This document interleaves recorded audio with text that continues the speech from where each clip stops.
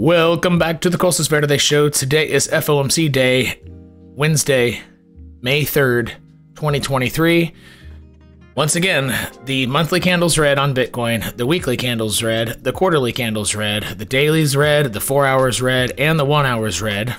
And I am in an 82% profit trade right now to the downside after having given my community a VIP alert letting them know about how to enter a short, and during this video over yonder letting them, so a 10-minute video. I haven't made a explaining that this could be a trade that you hold on until 25k, and explaining how to not get stopped out, even though this would have been their second attempt. I closed mine in profit and then re-entered, and I re-entered overnight in a way I shouldn't have, and therefore I only am in like 1/20th of a normal size trade, but it's almost doubled from my entry just waking up.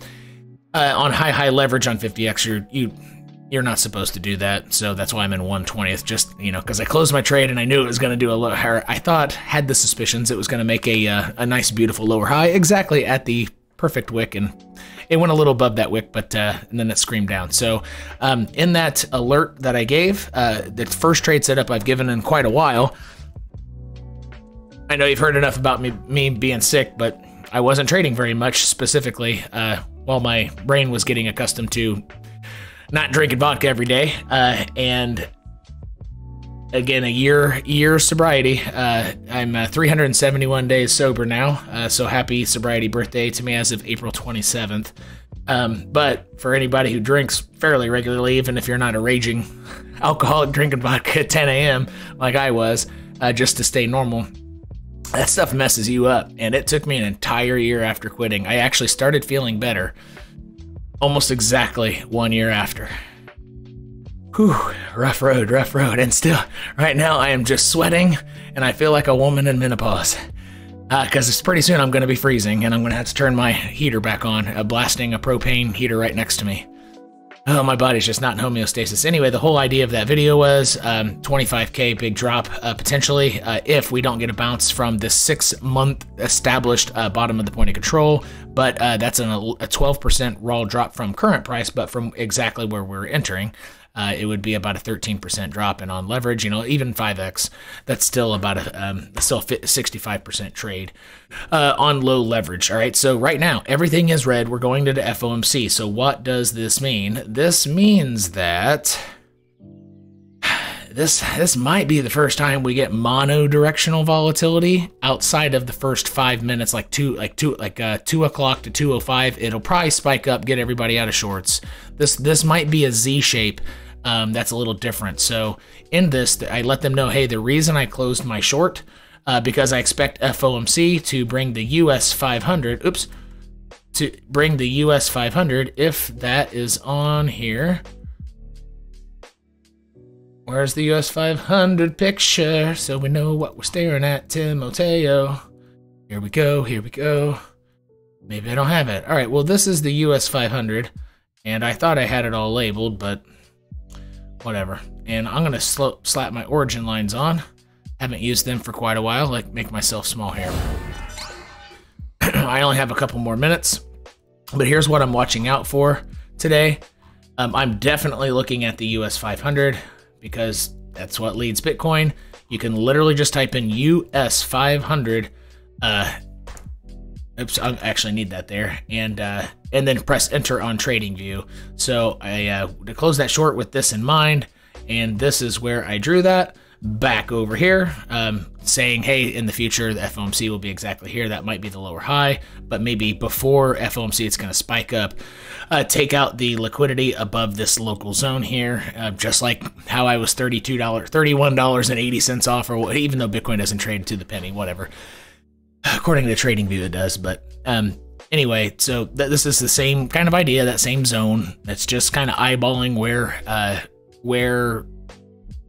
algorithms like to seek liquidity, and if you were to put on one of those liquidity heat maps or order book heat maps, those are the things I feel I just have a knack for seeing where that is without using those indicators, right? So my journey as a YouTuber, I've gone from indicator heavy to, I don't know, I don't know, like I can see relative strength, and because I've stared at price so much, I can just tell. And I can tell when I'll be wrong too. I know I seem to have a good idea of also knowing when to flip sides and quickly flipping in the event that trade's not going my way. So here we go. This is what I would be looking at if I were you. US 500 and Bitcoin. So I would look at Bitcoin definitely like this, because if FOMC rocks this up, even though this is a new 4-hour candle, but it opened right around the other one. So you're going to want these open lines, because there is going to be a restriction on how these algos move Bitcoin. They do have a restriction of 10% volatility total, which could mean 5% up. That's less than 2, and 5% down. But because everything's red, the quarter candle, the monthly candle, the weekly candle, the daily, the 4-hour and 1-hour, it's probably going to be more like 2% up, 8% down. I'm telling you. It has a strong chance of happening all today. Historically, FOMC is 10% volatility on the daily candle, wick high to wick low. It's oftentimes 5 and 5. CPI, oftentimes from the middle, is 4 and 4, wick high to wick low, right? So this is going to be nasty. And if you don't want to get scorched by this because you're trying to trade it, I would, it's a good time not to try to trade around 2 p.m. New York. Or 8 p.m. Berlin and Paris, and 7 p.m. London, and that would be 11 a.m. California today on May 3rd, all right, 2023. So, I mean, these lines are probably going to come in play, because when they whip up Bitcoin potentially to a lower high like this, sometimes it meets it. I mean, maybe that is 2 o'clock. I don't know. Nope, that's tomorrow. So it would actually have to go faster than that. So if it hits that line, it'll go all, so I could see Bitcoin going all the way up to there. So the first move being, about 2% up. See that? Okay, so 8% down. If this is where price is at 2 p.m., for example. So I'm going to have to zoom out. That's 25. Oh my gosh, it might hit the bottom of this channel today, everybody. It might, like, if that's the play, if it's 2% up, 8% down, because I don't think I've seen an FOMC have a day less than 8% on Bitcoin. This could be the first day, could be something different, but I'm guessing it's less up and more down because of because of those obvious reasons. Is there any strength in this chart? I mean, yeah, this chart actually does have permission to, I could see it breaking this and going up to this wick right here. So typically if Bitcoin is following and outperforming this, it'll do 4x this to the upside. So that would be 2. Look at that. See that? It says 0.5. Okay, everything's aligning. So it might be 2% up. Exactly. So it might. So here we go. So this is and remember how precise. I don't know if you watched my little podcast from yesterday or whatever, where I was addressing somebody being kind of a moderate dickhead and me responding like a moderate dickhead. I don't always plan to make those podcasts like that, but that was the tone and I just rolled with it, right? So I'm late for a VIP call, a whole community call. Anyway, this is what you should be looking out for. And then to the downside, I mean, you have a 6-month established channel here, and this is what's at stake. I mean, so if it hit 25K today, oops, this is not the 5-minute chart. If this hit 25K today, for example, it would actually be a wick below this line here, 25, right there, a wick, and then if it does wick, it will come back up, get rejected, something like that. So at 4 p.m. today, price might be right here. So this is my wick low suggestion. This is where Bitcoin price might be exactly at 4 p.m. New York today. If that is all, if my assumptions are right, the way I would be dead wrong in totally the wrong way is this. There is a possibility, and I want you to watch out for this one thing, and I'll let you off of here for this 9-minute video, or it's going to be 11 minutes. So a lot of times price will float the wrong way on FOMC, okay, prior to 2 p.m.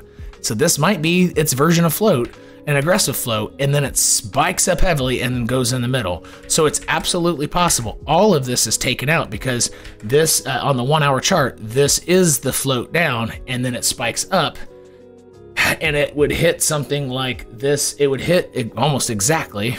So I would do, and again, this is bare naked price on the 1 hour chart if you want to do this, right? So if my idea is the actual opposite of what happens, which FOMC, there's no rhyme or reason. These are banker algos. The banker algos are not always initiated, right? So the actual target for this, if this is the float down and it spikes up, and it all happens today, have to happen a little faster, about like that. 29.2, let's see if that would be a 10%. Nope, that's only 4%. Ah, man. Okay, so if I'm totally dead wrong, I need you to watch out for this. It is possible that right at 2 p.m. it goes the first minute 1% down, spikes up, hits 29.2, 29, yeah, around 29.2, and then lands in the middle like that. And then at 4 p.m. starts getting weak under that line and starts going back under the daily open. See how that's the daily? Boom. That shape right there is how I would be absolutely wrong in the wrong direction. I kind of think it'll do the opposite. I think it will try to, at about 1:30 p.m. New York today, 30 minutes before FOMC, I think it's going to, instead of float down, I think it's going to float up and then do the bigger one and then go back into the middle, right? But it's FOMC banker algos. You don't want to really trade it right at 2 p.m. I don't know what's going to happen, but these are my 2 best ideas and all the reasons why. That's your quick video. Stay safe. It's FOMC. Be freaking careful.